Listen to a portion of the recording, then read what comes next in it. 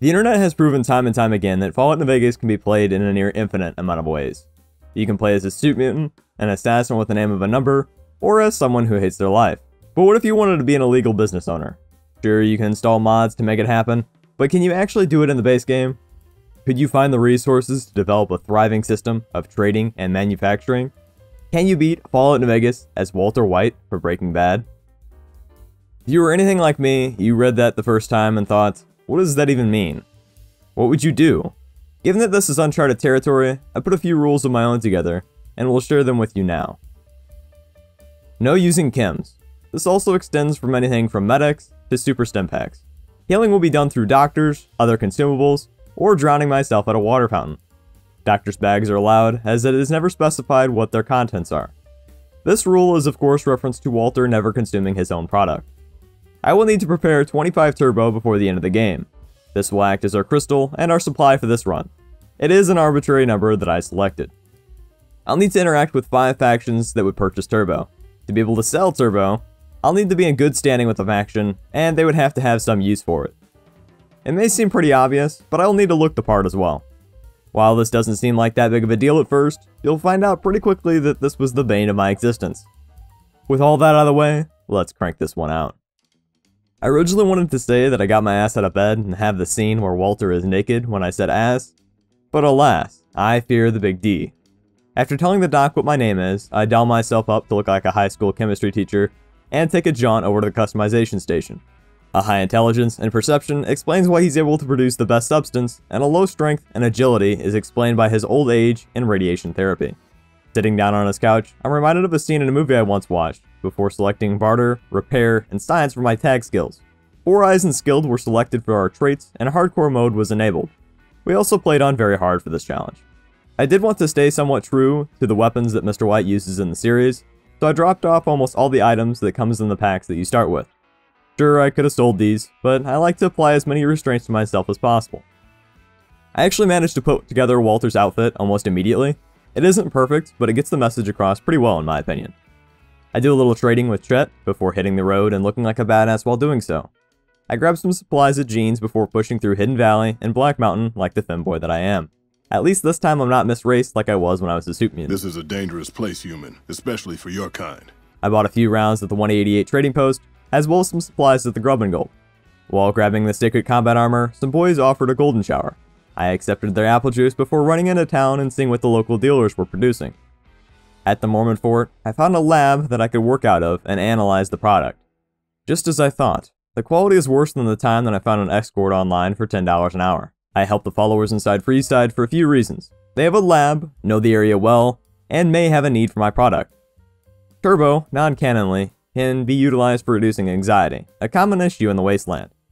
I speak with James and Julie, allowing a business agreement of sorts to provide the followers with extra supplies. The king seemed like a decent enough guy to get into business with. Perhaps he could distribute the product to his men or the rest of Freeside. I threw a grenade right between the cheeks of a guy who lies on his coding resume before shooting the king multiple times for making me walk up the 3-story maze that is his building. I then hang out with a more perceptionate version of my younger self after reloading a save. I steal a key from someone I don't want to guard my collection of My Little Pony merchandise, and talk to the same woman twice for 2 different reasons. The king is delighted that we're able to resolve the conflicts peacefully, so it gave me enough experience to level up 3 times. Speech, repair, and science were increased, but I also grabbed the comprehension perk. Now at level 5, I put down Dixon so that I could declare this as my territory. I grabbed a swig so long that I have time to thank all of you for your support. It really does mean a lot to me that you guys are digging the videos. I also really like reading all the comments that confirm that I'm a bottom. Heading back to the good old town of Good Springs, I shoot some bottles with Sunny and talk with Joe Cobb before getting my collar yanked to Boulder City. I have one of those black ones with a little metal ring in front of it, and I absolutely love it. Leveling up after talking with Jessup, I further improved my science and speech before grabbing the Gunslinger perk. I normally never grab perks that affect VATS because I don't like it much, but I've been trying to use it a little bit more with how effective it seemed when suffering through the glory hole that was dust. Over at Black Mountain, I sneak around the side, do the devious action of getting through the fence via the door, repair a device a little bit more advanced than my blow-up doll, and get appreciation for my actions. This really doesn't have any relation to Breaking Bad, but I need experience if I'm going to be even half the man that Walter is. After grabbing more speech and the Sneering Imperialist perk, I heal back up at Doc Mitchell's place, grab some ammo at Vendortron, and take the long walk to Red Rock Canyon. I was actually impressed with how well the outfit came together. New Vegas definitely doesn't have the best character creation method, but it definitely did the job here. The cons became a great resource for me. Originally I had planned to take them out, but I decided to divide the territory up and let them do business with the fiends. I teach Jack a few recipes, kill Ringo. No, these clips aren't out of order. Yes, I am on illicit drugs. Watch the battle at Good Springs, kill Doc Mitchell in his own home with the pistol he returned to me, and stop Malcolm Holmes before he even had a chance to talk with me. I love that the direction he came from implies that he traveled south from Bonnie Springs. Dude's a legend. Good thing I'm into necrophilia. The next logical thing for me to do was to go kill the Lonesome Drifter for his unique Magnum condom and beat No Bark in a game of Caravan. I'm not going to say no to someone willing to hand me 1,000 caps. I do the same thing with Cliff and Novak before buying supplies, running away from a demented version of Snuffles, and seeing our friend Anders. Diana is pretty pleased with my initiative in the bedroom. That isn't even a joke, my computer is literally in my bedroom, so she tells me to drop off a few juicy packages. The first package goes off without a hitch, but the second one needs to be dropped off to Motor Runner. Up until this point, I hadn't really faced a whole lot of adversity. Combat was primarily done by others, and I just watched like many of my sexual encounters. The fiends, however, were rougher than the time that I tried to use a couple sponges and a rubber glove. I died so many times just trying to make it to the door that I really felt like I was in the Amazon position, but after suffering through for a bit, I managed to get to the pimp that I was looking for. Motor Runner accepted the packages of saltine crackers, and I fear for what he will do with them. Dawes over at the NCRF welcomed me with rather warm and sweaty arms, so I decided to instead talk with Eddie. Eddie being a businessman, he's willing to do a little bit of distribution for me if I'm willing to help him out. I agree, and before I know it, I'm on my way to yell at someone who is trying to abduct people and put them in an underground fight arena. Who is the champion, you ask? Ronald McDonald! Those of you who are afraid of clowns, did you get scared there? I'm genuinely curious. After pointing at dude looking for clowns in the right direction, I make my way to Prim. Using only 10% of my power, I disarm the 3 landmines on the bridge between the 2 sides of the town before talking with a guy from Idaho about the NCR's plan. He tells me details that eliminates my thirst, so I head back to Eddie to reveal that the NCR is going to attack, only to find out that the NCR is already attacking. I never realized how goofy the Powder Gangers' quests really are, but now I have no regrets for skipping over them as many times as I have.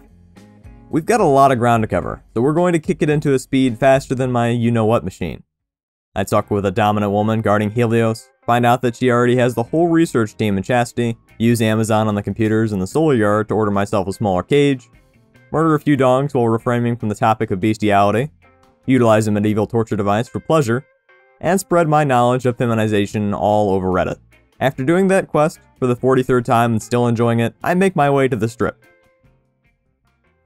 Hey there, friend. A bit of advice. You look like you could use some protection. It doesn't take very long for me to get distracted, but eventually I snap out of it and get to work. Dealing with Benny becomes the primary objective. Walter isn't one to let bygones be bygones. Next time, you'll open the door. I talk with Swank and manage to convince him to get Benny to head off to his room before giving him a shot so high in alcohol content that he falls off his chair. At level 10, I grab Speech and the Terrifying Presence perk. I really feel like this perk would have fit Walter so well, but I didn't use it a single time this whole run. You don't need to be too disappointed in me, my mom already is. I head to the north of Vegas in hopes of getting my hands on a new weapon. By passing a 55 speech check, you can get your hands on Vance's machine gun. It's an okay weapon, but definitely not one of my favorites. I started making my way through Yes Man's main quest in hopes of getting an independent Vegas. This would allow me to open up trade routes for my business as much as I wanted. Despite Kaisar looking rather attractive today, I decided to push my way through the bunker and all the robots to power up the army. This did prove a little tricky at some points not being able to use stim packs, but really not too bad for wearing nothing more than a skirt. I did really want to kill the Legion here, but our weaponry wasn't quite up to snuff at this point, so I decided to stay up past my bedtime and play Caravan until I had enough caps for the rest of the run. I used my abilities as a nerd to break into House's super top secret terminal and have a peaceful conversation with him. I gotta spice things up instead of killing him every... Oh, well, I guess that's fine too. Gamora bartenders frequently sell turbo. Asking Kachino if he's in need of more supply reveals that there are some issues around these parts. He said that he'd be willing to distribute on the off chance that I was able to help him out with his problems. I find some rather interesting material from Christian Bale's collection and present it to Clandon. Impressive. Very nice. Let's see Paul Allen's card. He started sweating profusely and said that he needs to turn in some tapes, so I just awkwardly did the grapevine out of the room. Jason Statham told me that there were some guns that needed to be destroyed, so I pulled a Shia LaBeouf on him and told him to just do it. I tricked Morpheus into hating Neo, so he opens fire, allowing me to get my bones riddled with arthritis a moment to loosen up before putting Big Sal out of business. Talking with Kachino after the fact reveals that I have a new buyer. I used a few bullets to kill George. Pretty sure he isn't going to wet an open casket after that turmoil. I wanted to originally just kill the boomers, but they honestly proved to be pretty challenging, so I cut myself a break, I vowed to not fail No Nut November, and moved on with my life without any hard feelings whatsoever. Using my intelligence from all those years of teaching idiots, I tell some robots some random numbers and ice cream before getting the holotape for the Brotherhood. I really don't think I needed this, but Repcon headquarters is always a bit of fun until someone gets hurt. I'm gonna come clean here and confess that I haven't finished Breaking Bad. As my main hobby has shifted to video creation, my consumption has gone down quite a bit. Before this period of my life, I did manage to get to Season 3, Episode 5. In Breaking Bad, Walter uses a bike lock, poison gas, and a few different types of guns.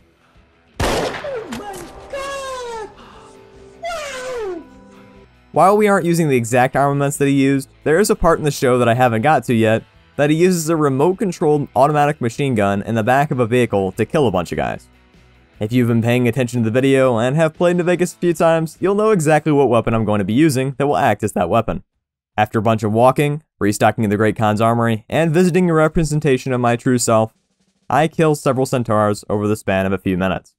There was the time in my life that I was dating a girl who was really into horses.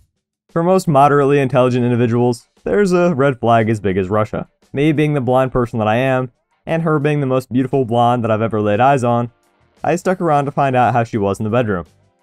When I tell you that I'm super kinky, I'm super kinky. This girl was more crazy than Hannibal Lecter. One of the things that she really liked to do was dress up as a horse. She would wear a latex horse mask, a plug with this beautiful black hair coming off the back, and this massive strap-on. Without getting into too much detail, let's just say that I definitely like horses a little bit more than I should. Grabbing the Avenger, I go to Good Spring Source to drink my weight in gold. I really prefer having high survival, but this run just didn't allow for it, unfortunately. One of the best parts about Breaking Bad, in my opinion, is the relationship between Walter and Jesse. It was really cool to be able to see it develop so much, and I look forward to finishing the rest of the show for that reason. Unfortunately, there really isn't a Jesse in Fallout New Vegas, but there is someone who is fit enough for the job, Arcade. He makes frequent comments on how he would appreciate medics, and even looks like a consumer of various substances. Adding him to my team with a simple speech check, I dropped off some medical supplies to Julie so that I could get access to her magazines. If I was going to rely on Freeside as one of my 5 distributors, I was going to need to kick it into shape.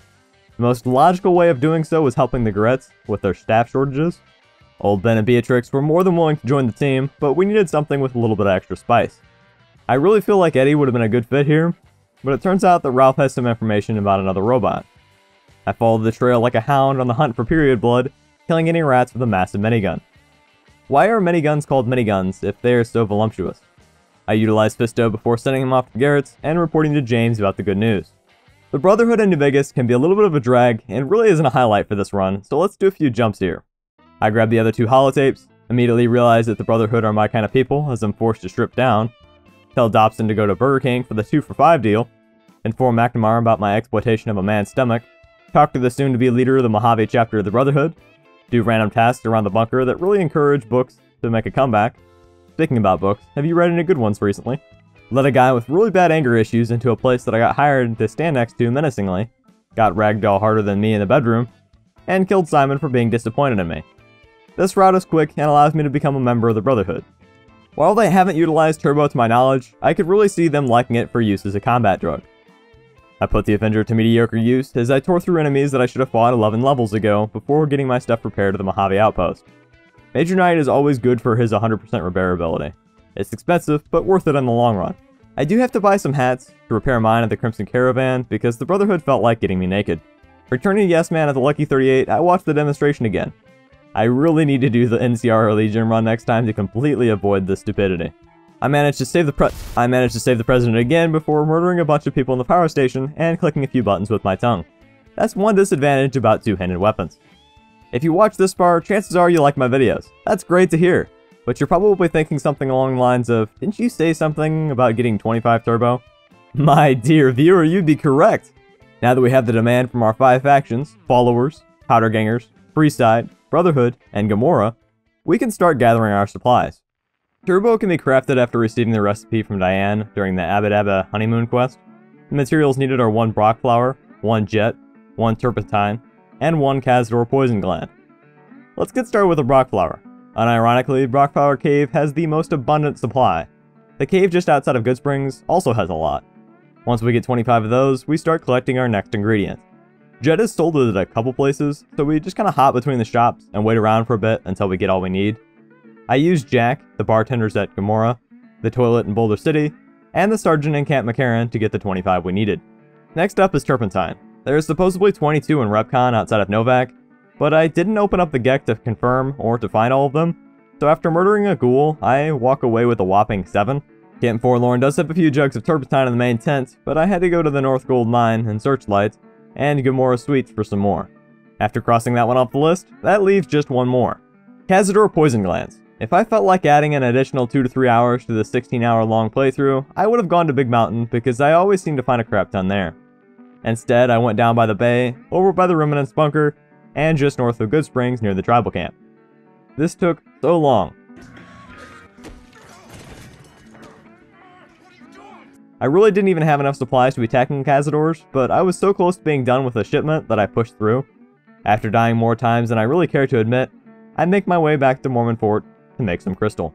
Jesse and I spent days locked in this tiny room, making the finest turbo the Wasteland has ever seen. After numerous hours of being in a stuffy suit, we walk outside and craft it at a fire pit. We're role players here, suck it up and deal with it. Just make sure you swallow. After all that, we need to make our deliveries. The king told me to drop it off to one of his undercover men. Gachino just told me to leave it on the counter and that the bartenders would grab it. Julie said that the table near the gate would work just fine. After a bit of bloodbath, Hannigan said that the desk in Eddie's old room would suffice, and the Brotherhood said that the supply box near the front door would be the best for ease of access. I really like skirts. After all of our deliveries were made, I prepared for the next battle. I know some of you might be disappointed that I didn't use the aforementioned mod that adds a substance to the game, but after trying it out, it really seemed like it wasn't finished, so I opted to avoid it. With that out of the way, there is one more thing we didn't do. Remember how Anders was tied up on the cross by the Legion for running supplies? Well, this is my territory. I should be able to do whatever I want. While I murder a crap ton of people wearing red loincloths, why don't we talk about a hiking trip I went on a few years ago? Hiking, to me, is a great way to test your physical abilities and disconnect from technology. As a society, we have started using technology in our everyday lives, but it is important to occasionally step back from the blue light and watch leaves dance around. I could be your daddy, but I'm not your mom, so I'll avoid patronizing you. Anyways, the hike was beautiful. Ascending and descending portions, twists and turns, and beautiful flowers and plants. Coming to a 3-way intersection, I stop and check out the signs. One of the drawing factors of going to that specific trail for me was this massive waterfall over top of a recession in the cliff wall. The few pictures that I had seen of it online were fantastic, and one of my uncles recommended I check it out. After heading right at the intersection, I followed the trail a little bit further. Given how the waterfall was positioned, this was a large decline with chunks of wood acting as steps. Eventually, I got to the bottom, and just had to cross a few more streams to get to the spot I was so eager to reach. A few janky wooden boards were crossed, and eventually the small rise in the land flattened just a little, and I had reached this giant overhang. It was beautiful. Water rushed down in a smaller trickle than expected, due to it being in the middle of summer, but the moss on the walls gives a sense of airiness that made up for it. As I walked a little further and readied my camera, the ridge that I was on faded, and I finally saw what I had heard. The water forming in a small pool, dozens of people wading around in the water, and children laughing. Even now, just thinking about it makes me smile, and get a slight tear to my eye. Here I was with my camera and water bag, down there for a picture of this waterfall. And I got something else entirely. I put the camera down, sat down on a rotten log, and admired the beauty of the situation for several minutes before following the same trail up, past the janky boards and wooden steps. It's funny how many times in our lives we think that the ending of our journey is one thing, when it actually ends up being something else entirely. At first I was disappointed by the crowd, but then I saw the beauty of it.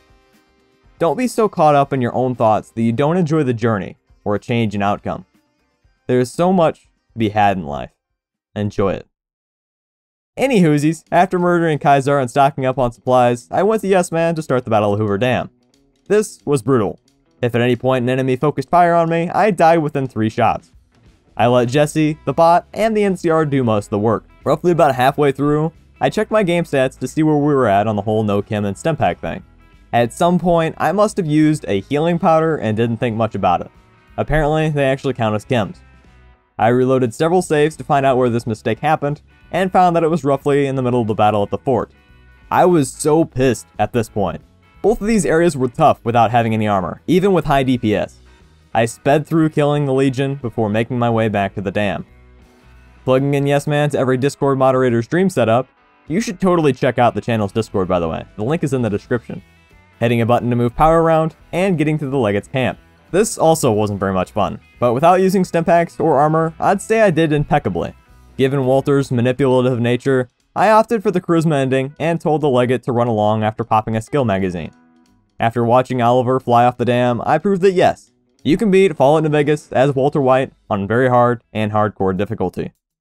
This was a really long challenge, much longer than what I really thought it would be. Between getting to know all the factions and collecting all the ingredients to make Turbo, it was no easy task. A couple of things I learned from this run was that there was a vendor in Camp McCarran that sells a crap ton of items, and that the bartenders in Gamora are a great source of chems if you don't have the Dead Money DLC. It was definitely fun role-playing a little bit and messing around with chem creation. With all that out of the way, I really hope you guys enjoyed this video. If you did, consider leaving the like button more blue than the Play-Doh I used to make my first pocket pussy. Have a good one.